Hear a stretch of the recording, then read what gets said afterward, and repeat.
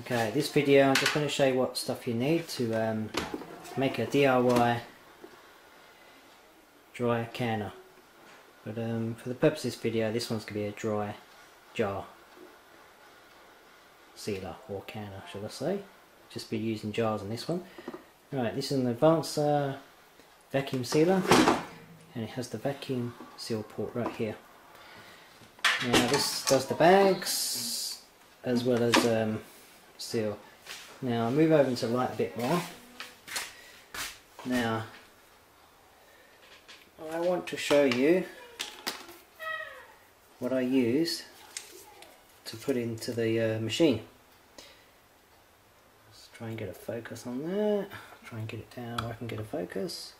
Okay, I use an adapter, 4.5mm thread barb. Now that is here, and for the purpose of this one I cut a slot in the end of it. Okay, but still enough to get a seal. Now the reason I've done that is because in the machine there's a ball bearing, and the ball bearing will be pushed against the end. If the ball bearing doesn't retract enough, the vacuum will block the end and slows the process down. So this will fit right in here. Now when I actually use the machine, if it doesn't push in tight, you'll have to hold it. Now it goes in fairly tight, but I found that if I hold it, I get a much better seal, as you'll find out in the videos as I go along. Okay, now the end of this goes on to a check valve, which I'll show you. Okay, the check valve is right here. Now this check valve has got an arrow, and the arrow is pointing in.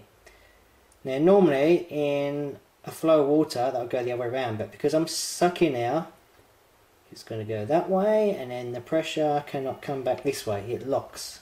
It's like a locking valve, it's like a one-way valve. Now from there I have the lid to the underwater filtration system. Now on that lid there was a valve on that side to turn the flow on and off with a push fitting.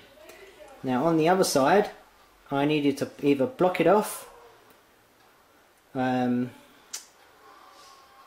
to somehow release the pressure, so I found a ball valve that I had that came with the underwater sink unit. So all I do is when I got it on, I lock the ball valve, charge the system, suck the air out, and I release, and the pressure comes out here. Now this is the other half, which is the underwater part that holds the filter. So as I've got the camera in my hand, I cannot screw it on, but as you can see, that will go on that, and in the videos you'll see that will screw up tight, and that's the way we go. So we suck the air out, lock the ball valve, suck the air out, and release the pressure. Simple as that. The suction, and there's the slot. Right, I'll push that in now, nice and tight. Extended seal time and seal. And just wait for the machine to kick in.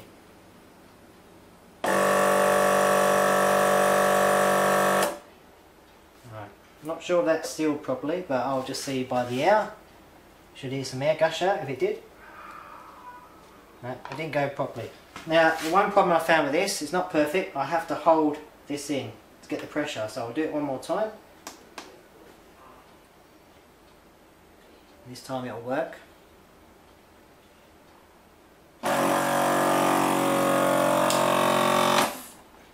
Now that should have worked.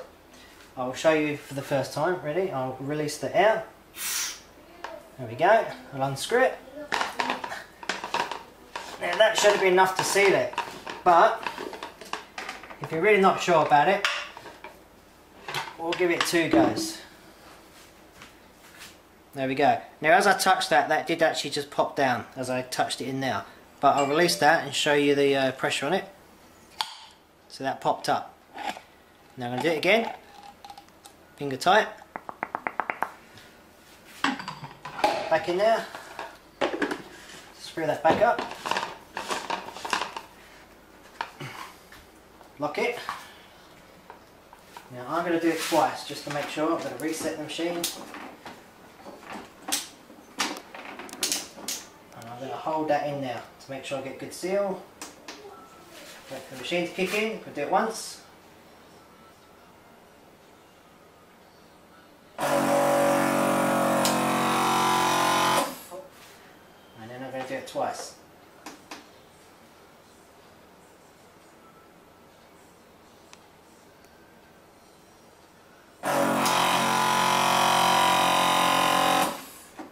Now I'm going to pull this out.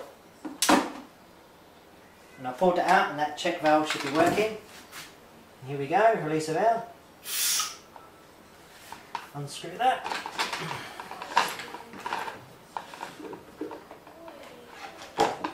Pull that out. And that is down all nicely. I'm going to open this up now. There we go. It worked the first time, but doing it twice is foolproof. There you go. Thanks for watching.